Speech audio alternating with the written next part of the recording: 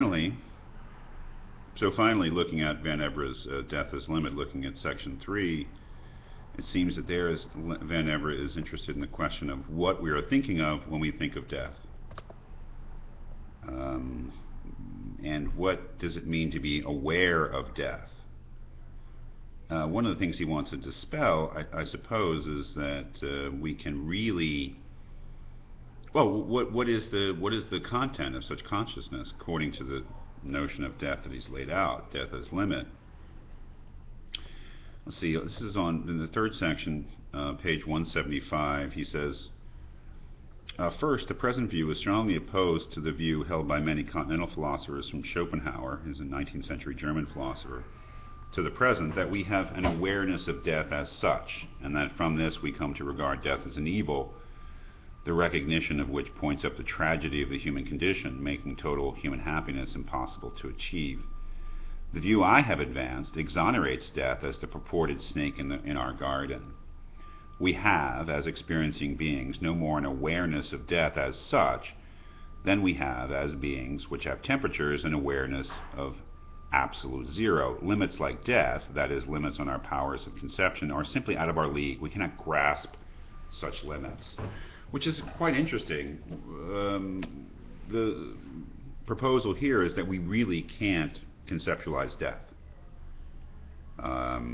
We can think of it as a limiting factor or a limiting function, or as a limit or end of our conceptual powers, but we cannot conceptualize it itself. In a way, there's nothing there to conceptualize. He says there are contentless, and hence, those limits are contentless, and hence provide absolutely nothing for our awareness. So to be aware of death is not to be aware of anything. From this point of view, death cannot diminish our human happiness in the same way that bodies in motion are none the worse for having a lower bound. The bound, not being a member of the series, cannot defile it. The series is what it is, happy or unhappy, good or bad, quite independently of any bound as such. So I suppose what he means there is that if we were thinking of death as something terrible, we would be thinking of it as a state, and a state of punishment or a state of suffering or a state of sadness connected with our deprivation of life. But there is no such state. Death is simply the limit of life. It's the thing that we're always getting closer to in our experience. And you can say we never reach it, but of course we do reach it. It's just that upon the reaching of it, our experience ends, presumably. So there's nothing to experience for us except that our experience ends, but we don't experience the ending of our experience. So there's nothing. If we think of death as somehow or another as tragic or bad, then we're misconceiving it. And this is really, I would say, very strongly supporting Epicurus' original notion, which he does talk about in this brief last section. He says, secondly, the view presented provides an explication of Epicurus' remark that death is nothing. Or rather, it explains the fact that his remark seems strange. Epicurus is speaking of the limit as such, and he is surely correct in saying what he does about it, particularly because it is aimed at those who hold that death is to be feared, in the sense of fearing what might happen to the self, which goes on after death, right? And that makes no sense, right? Because the self, nothing bad can happen to the self in death, because the self ceases to exist in death.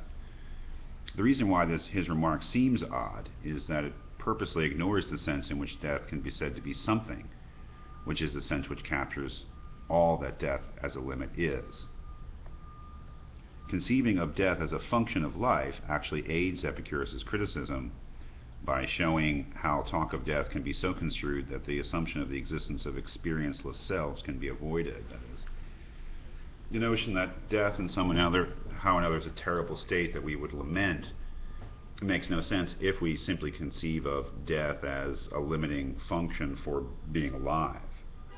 That is, there's nothing really to think about when it comes to death.